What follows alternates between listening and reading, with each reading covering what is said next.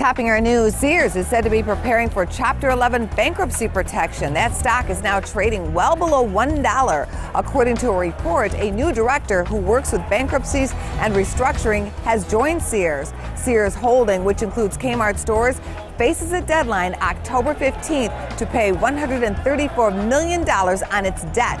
The CEO says Sears has more than $5 billion it owes.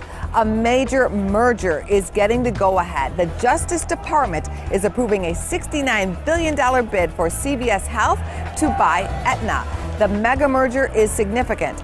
Aetna insures 22 million people and has 2.2 million people on prescription drug plans. It's possible the merger will give CVS new ways to profit. American Eagle Outfitters is getting set for the holidays. A retailer plans to hire 22,000 part-time and full-time workers ahead of Christmas.